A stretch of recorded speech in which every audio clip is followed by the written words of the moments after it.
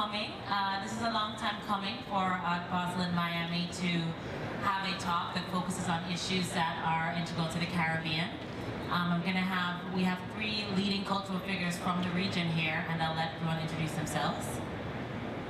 Hello, my name is Pablo Guardiola. I am a co-director of Beta Local, which is an arts non-profit based in San Juan, Puerto Rico. Our main goal in the space is to promote and support artistic practices and aesthetic thought within our context that it's Puerto Rico. And we do that through three main programs. We run a residency program.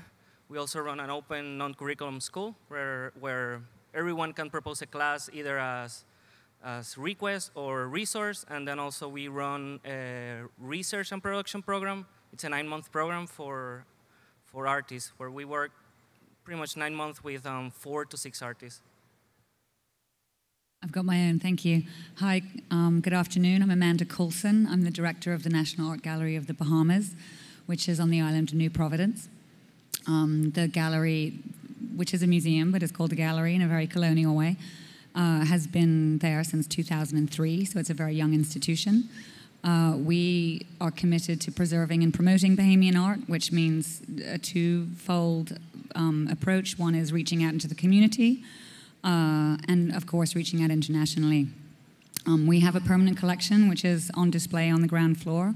We have a project space where we do rotating shows every month, so there's always something new happening.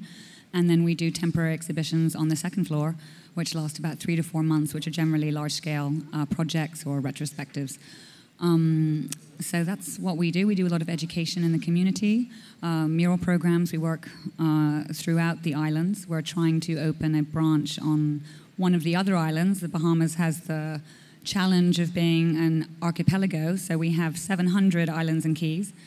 Only about 20 of them are inhabited, but obviously being a national institution and being located on one island is quite a challenge. So we're trying to sort of reach out into the other communities. And that's us. Hi, good afternoon. I'm Veerle Poupeye. I'm the executive director of the National Gallery of Jamaica. We have been in existence since 1974. We're the National Art Museum of Jamaica. We are celebrating our 40th anniversary this year, actually. Our main presence is in Kingston, on the Kingston waterfront in downtown Kingston. We recently also opened a branch in Montego Bay, National Gallery West. We have an encyclopedic collection of Jamaican art from pre-Columbian to the present day, so that is on view in permanent exhibitions, and then we typically have 3 to 4 major exhibitions per year and sometimes smaller exhibitions interspersed. The National Gallery in Jamaica has been, until recently, quite wedded to the idea of the national, of focusing on Jamaican art in a narrow sense. We have been widening that terrain by including Jamaican diaspora and increasingly also including artists from elsewhere in the Caribbean. We're just opening today our Jamaica Biennial, which is in several locations in Kingston and Montego Bay at National Gallery West, and that is one of our major exhibitions for this year. Okay, the basic idea with this talk was to not only address issues that affect the Caribbean in particular, but generally issues where you've got art spaces that have dual purposes and functions. So there's a bit of a question raised as to what's your socio-economic responsibilities in addition to your art responsibilities. And as people running institutions, and I know Pablo's institution is very pedagogical, he said, so running spaces in regions where you may not have as large an artistic community as in North America or Europe, what kind of issues you find you particularly face? Maybe I can start. One of the goals of our programs is to push overlaps of different practices, not necessarily artistic ones, and then also to push people doing different things within other fields. That's kind of like kind of like thinking in the fact that a lot of the institutions in Puerto Rico are really slow and bureaucratic. So we are kind of like providing a space, thinking a lot about flexibility and being agile to, in order to have those overlaps. And kind of like that thing, usually tend to other collaborations. Usually we try to push collaborations between artists and other thinkers. A challenge that we face here is like we have a lot of people that are not related to the arts, and then kind of like having this, this exchange usually comes easier from the art part within the other fields, but then usually it's more complex when it's, kind of like, like people understanding what an artist do and what is the function within society. So that's kind of like a tricky situation there. Veerle, what would you be able to say maybe in Jamaica? Do you find that there is a bit of a difficulty with that? Are you expected to fulfill a role that you think maybe the museum should not fulfill? Sure. I think the main problem that we face is that we have to be everything to everybody in the artistic community and the educational community and so on. There is at the present time a near absence of art spaces, of non-profit art spaces, even of commercial galleries also, most of which have closed down in the last couple of years. So in Jamaica in particular. In Jamaica in particular. So we have to be everything to everybody. And we serve, for instance, as the main space for contemporary art projects, not only because we want to, but also because we're the only place where it can be done. I think also there is a strong sense in Jamaica that we have to establish our relevance. I think one of the biggest questions that has surrounded the National Gallery over the years is that it was perceived as a very elitist institution, which the country could not afford to support, etc., etc. And that is something that we have been working on a lot to establish our relevance to the various communities we have to serve. It's also one of the biggest challenges, because even though our visitorship has increased quite a bit over the last couple of years, it really is just a small segment of the population. And I would say the vast majority of Jamaicans probably do not even know where we are located, let alone what we do. Amanda, do you find you have the same problems in the Bahamas? Yeah, a lot of people know where we're located because the island's only 21 miles long. So generally when I say I work at the National Art Gallery, Bahamians say, oh yeah, that building, and I say, have you been in? And very often not. So we have quadrupled visitorship in the last 3 years, but we have very similar problems. But as Veerle said, her institution is 40 years old. Our country is only 41 years old. So we're still really at a place where the idea of going to a museum with your family is not a common, pastime. And so that's something we really have to do, and reaching out to the local community is something I've really been focusing on for the last 3 years. We're actually situated as well, and I'm sure you have this problem, and it's probably similar in a lot of colonial nations. The building is a building that represents the colonial past. We're in a very beautiful villa from 1860. It sits on top of a hill with a beautiful view of the bay. It's where the wealthy lived. Down the hill to the front is the very bustling downtown. It's where all the tourists go. A lot of money is put in there. And on the other side is the area we call Over the Hill, which is essentially the inner city. So we are, as an institution, not only metaphorically, but very literally, a bridge between these two very different worlds. And so for us, reaching out to the community over the hill is of prime importance, and it's actually what I'm working very hard on now. So we're about to do a very large project, which we actually launched with our Basel and the Kickstarter campaign, to create an outdoor space so that I can welcome the community from over the hill into the museum space. So we want to have a sculpture garden, but also an urban garden. It's the site of the first African hospital, but many, many people don't know that. So we also find ourselves in the position of having to perform a lot of educational functions that I was surprised to find we would have to do to talk about Bahamian history, to talk, art space, as an art space, yeah. Does this affect what you're able to show, do you find? And this question would apply to you, Pablo, and Veerle as well. Like, when you have this responsibility, do you find that there's challenging work, per se, that you might want to show that you're not able to, or you think, this would be quite interesting on an art level, but actually it would be a little too racy for the general I think you have to. I don't really worry about it. I mean, I worry about it, but I think we can't limit ourselves. I mean, we're art spaces. We're all contemporary art spaces as well as historical, at least in our case. But I think you do have to think very carefully about what relevance does it have for the community. What ways can you reach out and make a connection so that it makes sense? And I think that's something that I always think very, very deeply about for every show. And I guess in that same vein, how do you balance the relationship of working with artists that are from the local communities and the country that you're based in, as well with showing international art? Do you find that that's a little tricky, finding that balance? Do you find that, as, for example, with Veerle being the primary art space in Jamaica, that there is a need for you to show international art? Right, well, there increasingly, I would say, in the contemporary Caribbean art scene, there's a lot of exchange. You know, it really is a network, and we cannot exclude ourselves from that. So we have to open ourselves up to that, which is what we're doing at the present time. International as in inter-Caribbean? Mostly, you know, right. So that is where the frontier is right now for us. You know, there are all sorts of rationales for that. One is to participate in those dialogues. The other one is also simply to provide more exposure, because the frame of reference about art in Jamaica is often quite narrow, you know, and there really is a need to show that there are many, many other possibilities over and above what we have been used to in the Jamaican context. So for us, we're not that connected to what's happening outside, you know, I mean, the context of Puerto Rico, especially regarding culture institutions.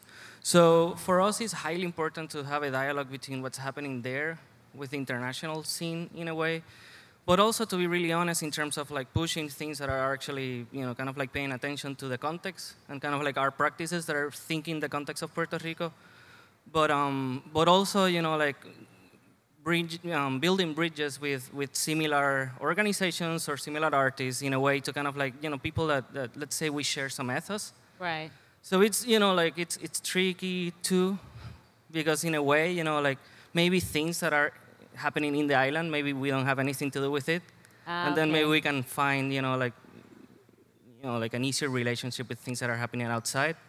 So it's kind of like always a negotiation between both. Between the two, okay.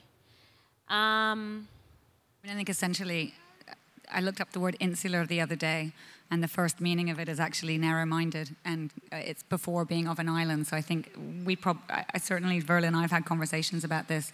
To bring the international in is always a challenge, because of course there's the feeling that like we have to promote our own right. are so underrepresented internationally. Why would you want to bring a foreigner in? So it is a struggle to create international connections, because very often it's seen as why are you putting energy into something outside? Why aren't you focusing on inside? So I think it's a sort of a constant balance between trying to provide for your local audience and support right. your local artists, but also to make everyone understand this very important thing of being connected to the outside world. How do you guys balance preserving heritage and championing heritage with showing contemporary work? Because do you find, I mean, if artists do not feel like referring to heritage in their practice, in the work they make, do you find that you have to toe the line and do both? For us, not so much. I mean, as I said, our country is very young. It's 41 years old, so we're still very much struggling with actually what our culture is in terms of Bahamianness. So we're all very aware of the history of colonialism, but what actually to be Bahamian is still something we're very much formulating. So it's something I'm very conscious of, because I think as the leading cultural institution, we're responsible for that. We're responsible for helping formulate that idea of nationhood. But in terms of heritage, I mean, there's a historical society and there's museums devoted to history and slavery, and they sort of have the artifacts. But I think for us as a fine art museum, it's really about the language of who we are as a people and how do we express that artistically. Well, we are a national art museum, and we have a fairly significant collection. So showing that collection in a way that is meaningful is integral part of what we do and is also what is expected from us. What we have started doing now with the contemporary art scene is to try to bring that in dialogue with our collections. So for a lot of our exhibitions, we have started integrating contemporary interventions with selections from the collection so that it doesn't become a sort of us and them kind of situation whereby the heritage part gets put in a bubble, and then the contemporary art scene is sort of seen in opposition to it, which is what has happened since the 1980s to some extent. And we have found that that has great benefits on both sides. It shows unexpected continuities and that we had not even thought of. But then also it makes both sides of the equation more relatable. You know, if you can show that what an artist in the 18th century was dealing with is related in some way to what happens today, and vice versa, you know, both become more interesting. So I think that's really the answer to that, is to make sure that you do not separate the contemporary art scene from that heritage component, so that the heritage does not become objectified as this thing that is separate and apart from everything else. For us, it's kind of like a savage place where, as a platform of exchange of knowledge, we kind of like throw everything there, and and see how it works. You know, like in a way, also we try really hard not to have hierarchies in terms of that knowledge. So it's a space where, you know, like the academic and the artisan could be in the same level, but we are really, you know, we try to push things to be, you know, kind of like have readings in the present. So kind of like, you know, this idea of heritage, it's more based on, you know, kind of like in being present, you know, like nowadays in Puerto Rico, not kind of like just going back and just having a nostalgic reading of something in the past, or kind of like just having a highly folkloric approach to culture. Right. So for us, it's more kind of like a place where everything could just be pushing each other and kind of like see what happened from there. I think it's about sort of making sense of history. Because when you think, for us again, it's learning about what happened before, but it's really trying to make sense of it in the present, as I think that is the real challenge. I was very surprised to learn that in the public schools, history is taught up until 1973, when we became a nation, and then it's not. So actually, I really feel that for the Bahamas, it's very much the recent history that we really have to grapple with. In that time of really trying to find, like, what does that mean to be independent, and who are we? I'm not sure, where are we now for time? I was wondering if you guys would maybe want to talk about connectivity between the islands and the relationships between how you may operate with each other, how you would want to work with each other in the future, challenges you might face. I mean, it's within the Caribbean, you find that the French Caribbean, the Spanish Caribbean, and the English-speaking Caribbean tend to be sort of three different little rivers flowing along that don't necessarily always intersect. So I don't know if you'd want to speak a bit about that, how you may have tried to cross, to intersect the three different niches. And the Dutch Caribbean, actually. See? Well, from Puerto Rico, there's no connection at all. Yeah. So Puerto Rico is not in the Caribbean. So it's not even, you know, like there's other connections, you know, like cultural connections, but in terms of actually things happening between the islands, it's none. And we would love to, you know, it's something that we think all the time. You know, even we don't, you know, like we all... Does your audience ask for it? Yes and no. You know, like if we talk about, you know, the artists that we work together in different projects, yes. Yeah. But it's kind of like also a way of kind of like having you know, kind of thinking about the different art practices and cultural practices, you know, within the islands. You know, like even we have, and sometimes it's even easier to do that through New York. Right, But that doesn't make any sense. You know, makes sense in a way, but we really would love to have more connections between, you know, what's going on in other places. Not even, you know, not even the Spanish-speaking Caribbean. But in general within the region. Yeah. Yeah. I think that's something we're all struggling with, because we're all on our little islands, and connectivity is really the big challenge, logistics and connectivity. I mean, to get around, to fly anywhere, you have to always go through Miami or New York. You know, you're constantly flying up to fly down. And as you said, the language is, we tend to, like Veerle and I speak, we know each other. I speak to people in Barbados and Bermuda, not so much the Spanish-speaking Caribbean and the French-speaking Caribbean, even though I speak French. It's just that we do have to all try a bit harder. I need to give a shout out to the Davidoff Foundation, though, the Art Initiative, because that's been something that's really helped also bring a lot of us together and is trying to create more interconnectivity in the region, because it's something I think that we all feel like as a region we're quite powerful, but again, it's hard because we're even more though powerful as a region than we are individually. Yeah. But even though we all share these very similar histories, we're all so extremely different. So it's definitely a challenge. I would say it's improving. You know, we kind of used to all live in our own bubbles and then meet each other at exhibitions of Caribbean art somewhere else, or conferences somewhere else. I think now, thanks to various networks created just simply by Facebook and so on. If I have a question about a professional matter and I want a second opinion, I contact a colleague in Barbados and so on. So those sort of things have become a lot easier than before.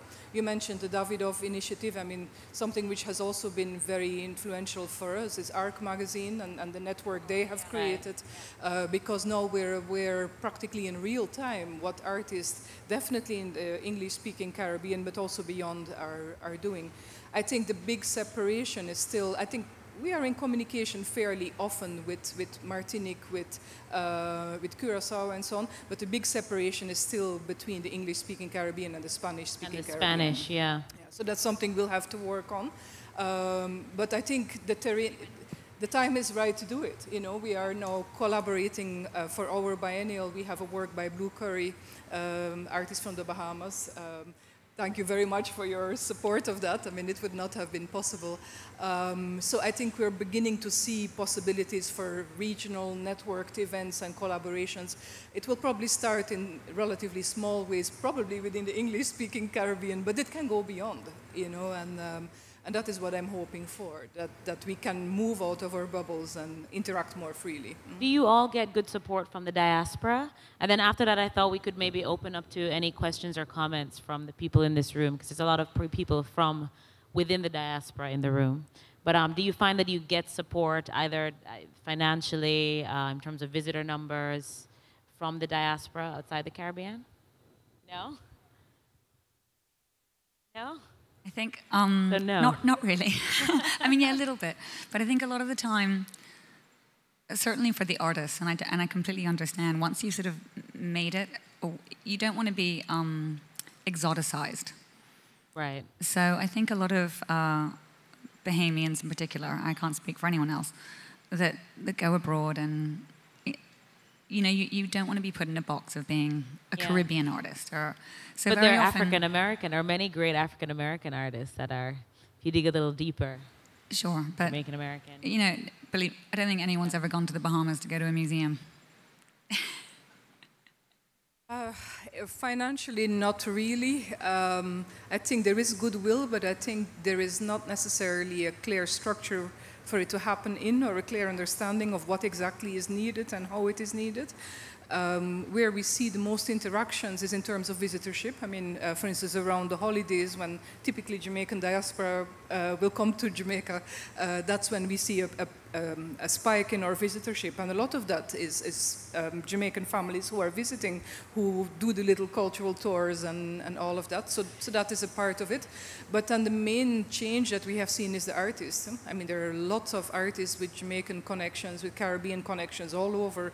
And there is a lot of them are interested in exhibiting in the Caribbean, exhibiting at the National Gallery. So that is where things, at the National Gallery in Jamaica, that is where things are changing. Where we have challenges with that is that we cannot really fund that, you know, so, and the expectations are for us to fund it, to fund the shipping, to fund customs and so on. Customs is a nightmare in Jamaica, you know, so anything that has to go through customs is very, very difficult. So there are lots of logistical problems that prevent that from happening in a way that would be really productive, because definitely Jamaican culture is not limited to the island of Jamaica. It's a much broader cultural sphere, and I think that holds true for the entire Caribbean. Yeah. In the case of Puerto Rico, since we are a U.S. territory, so the diaspora situation it's a whole different thing. Right. So it's more about, you know, kind of like having, you know, like, I like to think about like Puerto Rican culture also exists in New York and probably here in Florida too, where there's a high concentration of Puerto Ricans, but it's a whole different situation since the let's say the flow, the flow is the same. Yeah. But so you wouldn't regard them out of Puerto Rico as the diaspora. It's just still. Me, Yeah. I don't. No. Okay. Okay. Did anyone in the room? Yes, there's a few. We have a microphone. Yes. Thank you. I'd like to thank each of the panelists for this conversation. I think it's been too long in coming.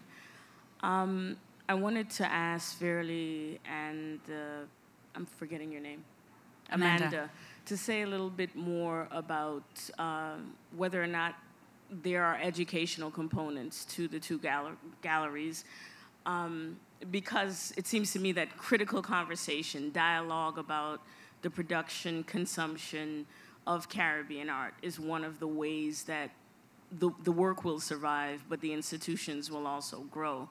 And I just like to hear more about what, if any, programs such as that are in place. Well, I would say we have a fairly vigorous education program. I mean, a lot of it is focused on school children, primary and secondary level, but we also have adult education programs.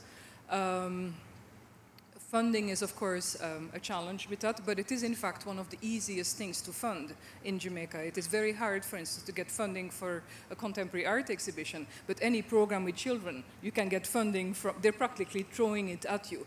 So that is, and that shows, again, how our utility is seen in Jamaican society. So that is definitely something we work on, because building a museum culture, I mean, the culture where people go to the museum with the family, it has to start at that level, and then you build it up as you go along. In terms of, it also has a downside, because I think increasingly our role is seen too heavily as that. And we have had some issues. We mentioned earlier on the problems that come with exhibiting challenging art, and we do have art that is very, very provocative. So then we actually have had some challenges with the previous biennial, and I assume that we will have similar challenges with the present one. And the subtext of the responses seems to be that people seem to think of us as a children's gallery. So we've had to have a whole conversation about the fact that an art museum, an art gallery is an adult space, and that adult guidance is expected when children come. So we've now had to resort to putting a PG-16 advisory on some of our exhibitions. I mean, that's sort of the best we can do with that. We do not want to curtail artists. So there is a downside to being seen in educational terms, because that is then being pegged to being seen as a children's resource. I'd say the same thing. We have quite an active educational program. Again, a lot of schools coming through. And in fact, what the project I'm fundraising for right now with the Kickstarter campaign on the Art Basel page is actually to create an education space, because we get a lot of kids coming in a lot of schools, but we didn't have really space for them. So they're all like sitting on the steps of the gallery. And I think it's a really crucial part of our mandate. But again, we're about to open our national exhibition in 4 days, and it's all about race and identity, and it's going to be there's some quite tough pieces in there too, so I'm sure I'll have the similar, but I do see the space. I've always told my board, who are very supportive of me, that I don't just see it as a sort of visual art space. I want the energy to be a creative think tank with new ideas, like how to approach society. So I'm very committed to social programming, again, going to the over-the-hill community. I think it's of utmost importance to educate, but not simply in the arts. I think there's a misunderstanding that, or for me, what I want is, the misunderstanding is it's just, I want everyone to be an artist, or I want everyone to appreciate paintings. I think it's all about generating creativity, creative thinking. We hosted a TEDx talk. It was the first TED in the Bahamas, and things like that, just creative thinking. And I think that's something we believe really strongly in. So we have very active panel discussions, artist talks, topics about social issues as well. So, yeah, I mean, I think it's extremely important. But again, sometimes I do also think, is it actually the job of the art museum? But I'm very happy to do it, so. I was wondering if any of the three of you have had any contact with the art space in Haiti. Despite its challenges, it appears to have a very vibrant artistic heritage and future. Sure. Not as much as we would like to, you know, but there are a number of artists and art professionals in Haiti that we're in regular communication with. The problem with direct exchanges between Haiti and us is that we both don't have money, you know, so unless it is mediated by another channel, the direct exchanges are not going to happen. You know, but I think we are so close. I mean, it's a 20-minute flight, yeah. You know, and yet it seems to exist in other worlds sometimes. I would say in the 1980s, the exchanges were more active. I think there was a little bit more economic vibrancy on both sides at that time. But that's definitely one of the areas that we need to focus on. Because, for instance, to collaborate with Martinique or Guadeloupe is easy because there's money there. There's, you know, to do that. But with Haiti, it's always the resources. I've also found a lot of the support for Haitian art. In the last 2 years, I think there were about 3 or 4 notable exhibitions, one at Nottingham Contemporary, for example, in the UK, focusing on Haitian art. And there is a sort of subset of a market for Haitian art, and for some reason, it's plucked out and treated very separately out of the Caribbean, a broader Caribbean context. And that will have some part to do with the French colonial history, but for some reason, there's definitely a separation with how people view that work. And also, there are Haitian artists who are making fine art, and then you've got Haitian intuitive artists who are making objects or more folk art, and there's also a big discrepancy between those two. So I think that has to do with part of this separation that exists in the region. I think there's more questions here. Yes, I had 2 questions. One was about funding, and the other one was more about ideology. Like, I was wondering, you know, each institution is very differently, and I was wondering about how much percentage of the funding comes from government versus private. And then I was also intrigued by the notion that, yes, you know, the Caribbean is a very diverse region, and sometimes connectivity is hard. But I was wondering if you all thought if we were at a moment in which we can start making connection, maybe not through grand narratives, but through actually moments of experience, that being, you know, identity, for example. I think in the islands, we've all have had a history of race, of even, you know, even the idea of the carnival, and language too.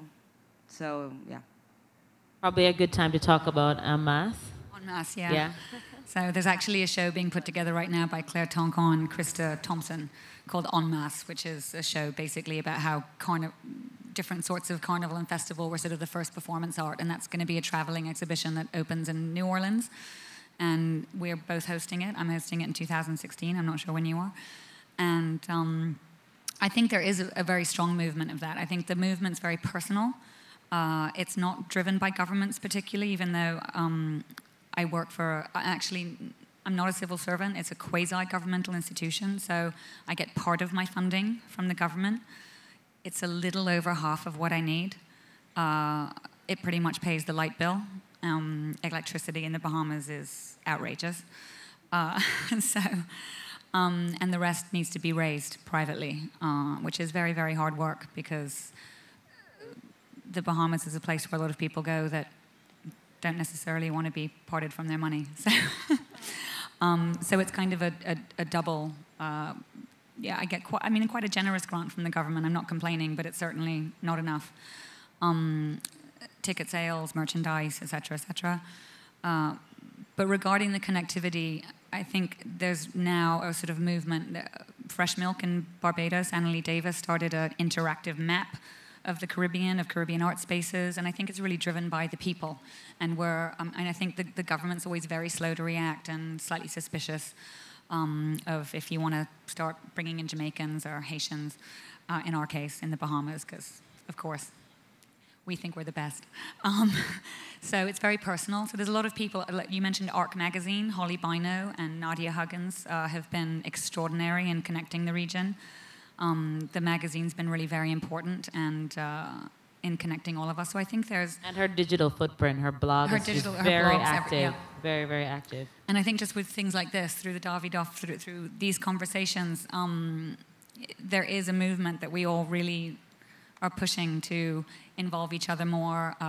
Bahamian artists in the Biennale of Jamaica, that would have been unheard of 5-10 years ago.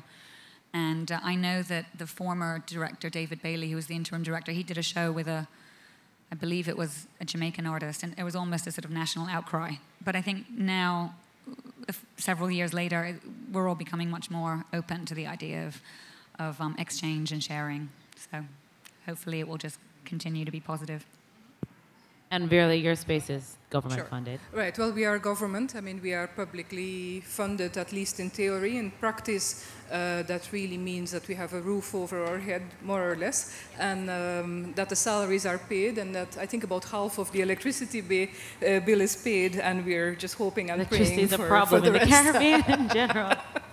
You know, we have been living with threats of disconnection once in a while, but thankfully, thus far, common sense has prevailed. But all our exhibitions, acquisitions, and so on, all of that is funded off the government budget, and we just find funds, you know, which could be grant money, which is our own revenues. We have a gift shop, we have admissions, of course, and so forth. We also do a lot with very little money. You know, I mean, some years ago, a friend who was working at the Corcoran, we were comparing notes about budget cuts. We had just gotten a severe budget cut, and he was whining that he had gotten a budget cut of $6 million US. So I started laughing because we have never had $6 million US. Our budget is more in the vicinity of about 500 to 600,000 US per year. So just so that you can get a sense of scale. You know? And Pablo? So, Beta Local, we receive no funding from the government. It's solely. Not that you would say no to it. Hmm? Not that you would say no. Yeah, that's for us. You know, and then we go from, you know, like really small. You know, we're a really small organization, really flexible. We want to keep it there, you know, that way. And we go from monthly events that cost $10. You know, they're dinners, you know, like fundraising, small fundraising events. Then we do kind of like bigger ones, and then also we receive money from grants and foundations. And also we receive a lot of help from, you know, like the generosity of a lot of people. So that's something that we can operate because of that generosity. And then also we are really, we're really conscious of our position, and then kind of like in the context of Puerto Rico, and then also outside of it. A lot of people try to use us as an example of an independent, private, non-profit organization, but we're always, you know, like saying that we do it because that's the only way for us to do it, but we are always pushing and kind of like demanding that, you know, that shouldn't be the model. You know, like government should be also flexible and also should take care of cultural initiatives. So you're doing what you can with what you have. I think there's another question. Hold it right in front of your mouth. Hold it right in front of your mouth. Okay. Hi. Yes. My name is Charo Ked, and I'm the founding director of Edge Zones, which is a nonprofit organization here in Miami. And I'm Dominican. Edge Zones has been around for 11 years, and we are actually, our model was M&M Projects. And we really believe not just in Miami, but in creating bridges with the Caribbean. So we do a lot for, not only through our publications, but when we've had very large spaces, we have given spaces to people from Puerto Rico, from artist groups from El Salvador, and you know, we have gone to Puerto Rico. We have gone. I constantly do events in the Dominican Republic, where we basically taking the little funding we have and we're sharing it. You know, we're like, our budget is under $100,000, and we get mostly grants from local arts councils, and we take that money and do events. We take artists from here to the Dominican Republic and bring artists from the Dominican Republic here. So we try to really create things and spaces platforms for the sharing. We are very interested in the rest of the Caribbean because we see the privileged position that we have here in Miami. We are able to all get together here. We're able to see and dialogue with the different islands. So as that, you know, we really believe in using it to create the dialogue. So I just wanted to let you know that the diaspora is very interested in continuing to create these bridges. Thank you.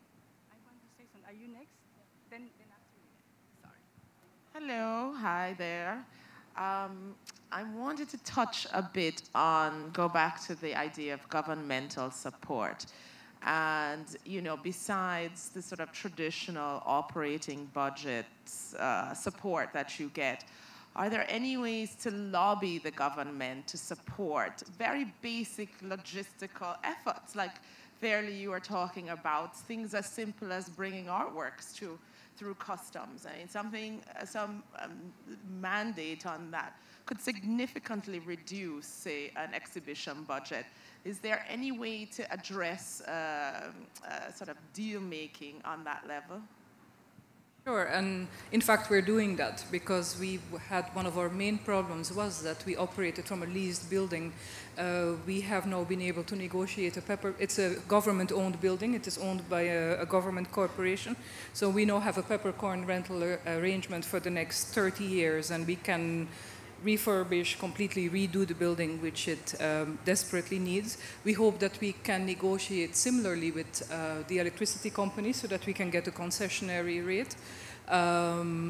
Basically, the position that government sort of takes with us is we pay your salaries, you do the rest. You know, so basically the responsibility is with us to do more. And I can fully understand that in the economies of Jamaica, where hospitals, schools, and so on are really in dire need of funding, that we are not a priority to give outright.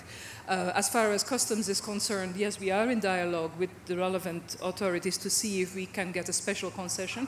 We do, in fact, have a duty concession. The only thing is that the administrative side of it is a nightmare. You know, you need to apply for each consignment separately for an exemption. It needs to be signed by the minister in person. It takes like 6 weeks to complete. So for an exhibition, that is just not a practical, if you have, you know, 100 works coming from all over, that's not a practical arrangement. So what we need is a blanket arrangement that will cover everything. But I think a lot of progress has been made with that. But not on a broad regional scale, which I think is what Nicola was touching on. I've set up a program whereby I've been working with a few of the artists locally and regionally to set something just like that up, an NGO that lobbies for better cultural practice. And it's still in progress, but these are exactly the kinds of things. If there's an artist based on one island showing something, I mean, even in Miami, then they're being charged import duty to bring it back in, which is fairly ridiculous. But there's no set we need body something that like the governs EU that. has in a way. We need sort of open borders because it is, Yeah. and again, it's not only, like I always tell people in the mainland United States or in Europe, you know, you can just throw everything in the back of a van and just drive. You know, for us, it's so much more complicated.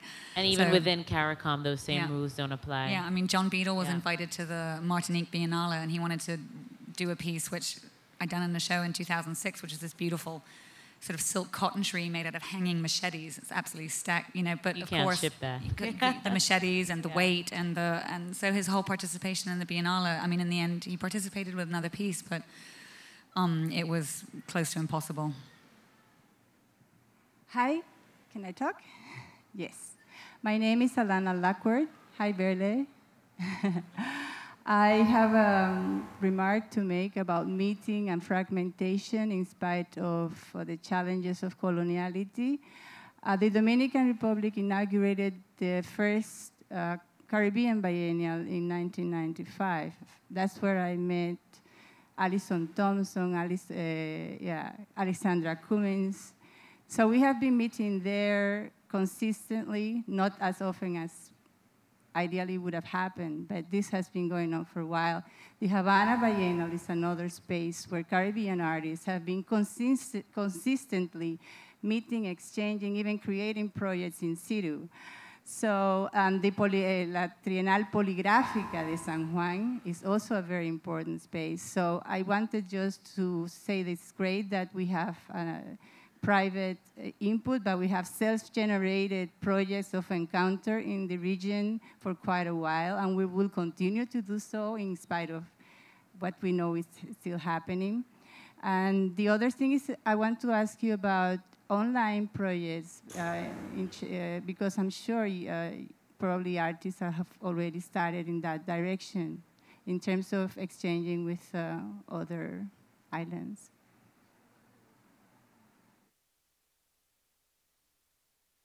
Well, there are certain projects. It's not like there's a web-based practice. But I gotta say, you know, like one artist, Michael Linares, a couple of years ago, he was actually on the first group of La Práctica of this research and production program. He developed a website that it's called La Sonora, which is audio tech, exactly, that's how it is, where you can find, it's for us, and kind of like because of the relationship with the States, kind of like a lot of texts are in English. And then, you know, a lot of those texts exist in Spanish, but they're really difficult to get. So he started kind of having these albums where it was a collection of texts. There are also, you know, you find the PDFs and also you find the audio. You know, you can download the MP3s. But it's kind of like a, you know, a way of kind of like having a platform for, you know, like free Spanish art-related texts. So I gotta say that's kind of like the only project that I can think about, but it's not common to have web platforms, at least in Puerto Rico, you know, like thought as projects. The blog, the National Gallery blog is very active. I don't know if you want to talk about that. There's also Small Axe has a platform, yeah. Salon Essex, where they do some very interesting projects. But I think that's really something that we can explore a lot more, you know, because the digital world has made things a lot easier, you know, also in terms of organizing exhibitions with an international component. A lot of the art is digital, so all you need to do is transfer the file, you know, compared to the issues with cargo and so on that we've had to deal with in the past. So I think there are a lot of new possibilities there that we really have to, we just have to use them better, you know, that's really all, you know.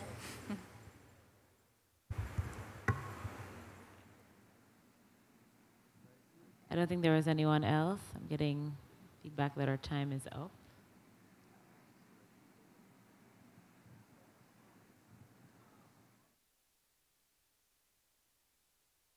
I mean, I suppose I said something about the online presence. We're trying to increase, again, because of the archipelago, how do we reach the other islands? But for example, for the NE7, which is our national exhibition, which is opening this week, we've created a whole website just for that show, which will connect to ours. But it was quite a lot of money, and you have to remember that most of my constituency, or the people I'm trying to reach that have never been to the museum before, don't have electricity.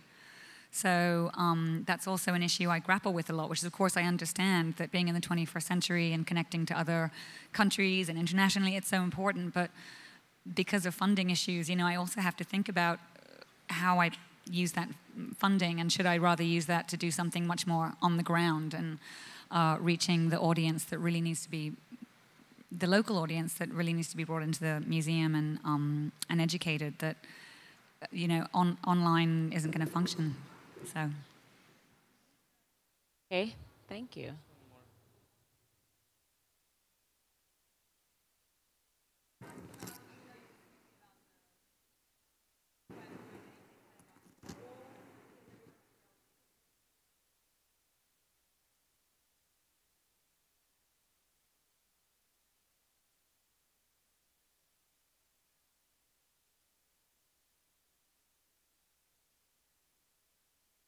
For such large platforms as a building, as a computer. So I didn't know if you guys are also doing, you know, connecting via, you know, mobile, cell phones, things like that. Yeah, the question was about mobile. I mean, that's great. It's a question for Digicel, right?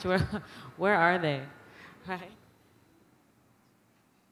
There was a project in Barbados a couple of years ago, Barbados Listening Posts, and at least it was somewhat related to what you're saying. It was a series of projects throughout Bridgetown and environments, and wherever you stopped, you had a number to dial, and then, you would be given all the background information and so on the work. So things like that have been done. But beyond that, not really. I mean, in terms of building apps and so on, no. Not that I'm aware of. The app culture is still a little slow, I find, regionally. I mean, it's not, there's a lot of talk in West Africa about using mobile for banking. I think that's probably what you're referring to. For some reason, and I'm not the best person to say why, but it is not the same thing in the region. I mean, the Caribbean, the network is completely, it's fantastic. Everyone does have a phone, so even if someone's gonna ask you for a few dollars, they've got a phone on their hip.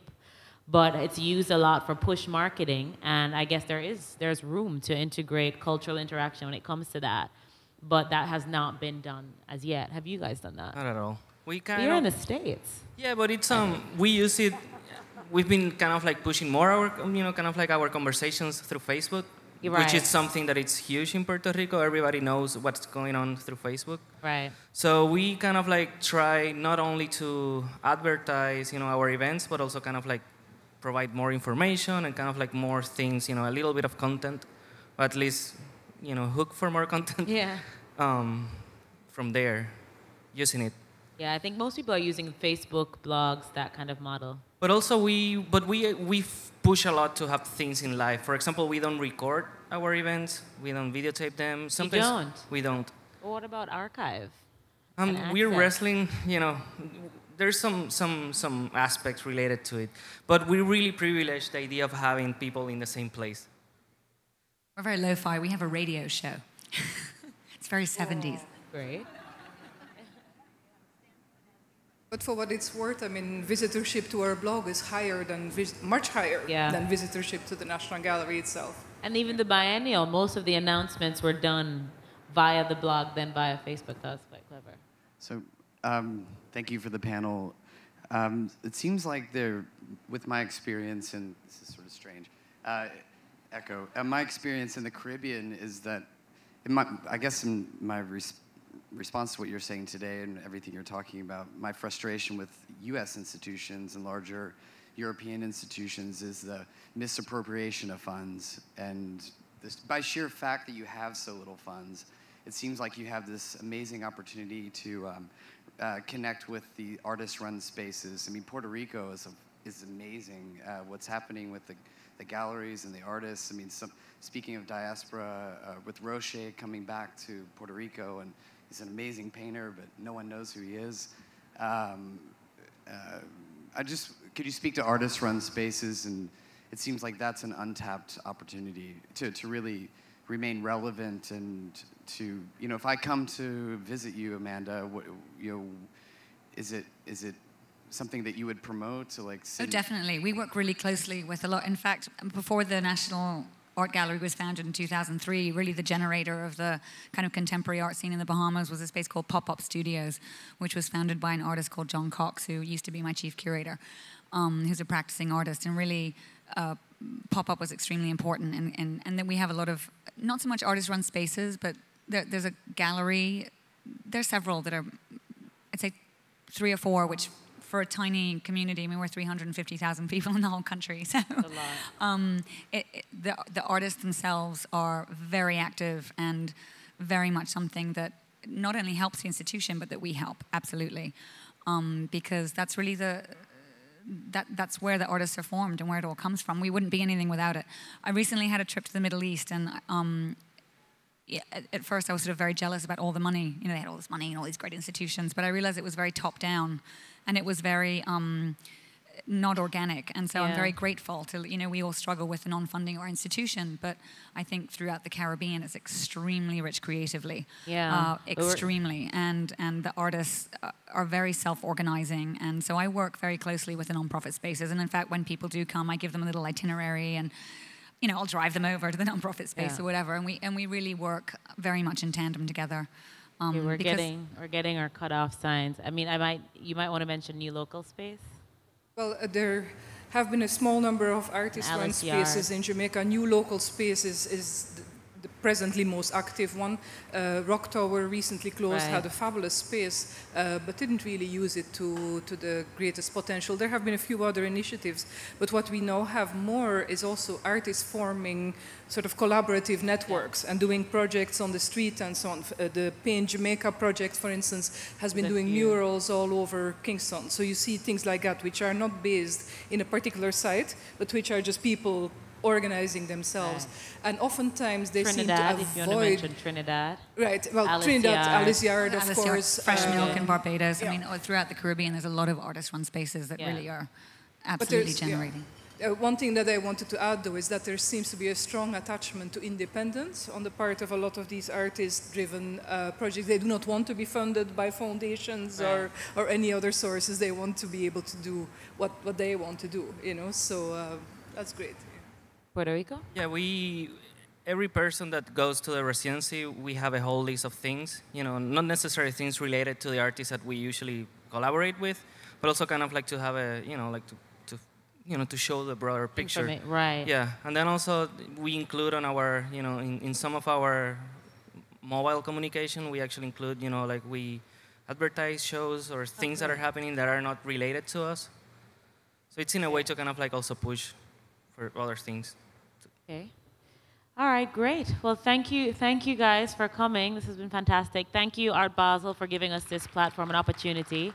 Everything is recorded and kept on the Art Basel website. So if there's anything else that anyone wasn't sure about, they can go check there. And I think as well, we're going to figure out a way to pool all of the different places and spaces and faces that were mentioned and keep them all in one place. Thank you.